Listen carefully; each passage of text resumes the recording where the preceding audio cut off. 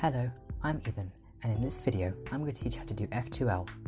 F2L stands for first two layers. It's a follow-on from beginner's method and is one of the 4 components of the CFOP method. So in this video I'm going to teach you the 6 steps that you need to solve any F2L pair, which is called Intuitive F2L. So let's get started. Normally when solving the cube using beginner's method, after completing the white cross, you would first solve all of the white corner pieces, and then you would solve all of the middle layer edges.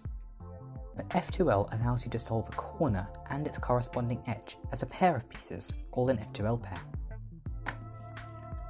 The general idea is that you find 2 pieces which you're going to solve, you do something called pairing them up, and then you insert your completed pair, which will look something like this. To insert an F2L pair going into the right, you do R, U prime, R prime. And to insert an F2L pair going into the left, you do the mirror, which is L prime, U, L. To solve an F2L pair, you must first find a white corner, say this one, and its corresponding edge, which is this one. Then you do the following steps. Step 1 is to get both pieces into the top layer. In this example, the corner is already in the top layer, but the edge is not. So we can put it into the top layer by inserting these 2 pieces, as they're not important at this point. We insert these pieces with one of the 2 algorithms. In this case they're going into the right, so we'll do R, U prime, R prime, and that's pushed this edge out of the slot. Step 2 is to make the colour at the top of the corner match the colour at the top of the edge.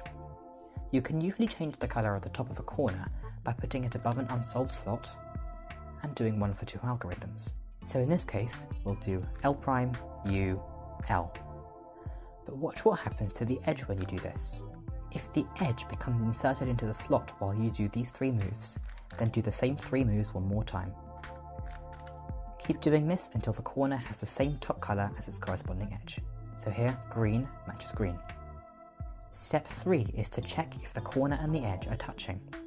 If they are touching, they may already be paired up. If this is the case, skip to step 6. If they are touching but are not paired up, like this, then cube rotate so that you can match the front colour of the edge with the front centre. Do U2 and then one of the algorithms from before. So here the corner is on the right hand side, so we'll do the right handed algorithm, which is R, U prime, R prime. Step 4 is probably the easiest step. Move the corner piece so that it's above its correct location, so here it needs to go into this slot, and then we'll do one U move so that we can still see the white sticker.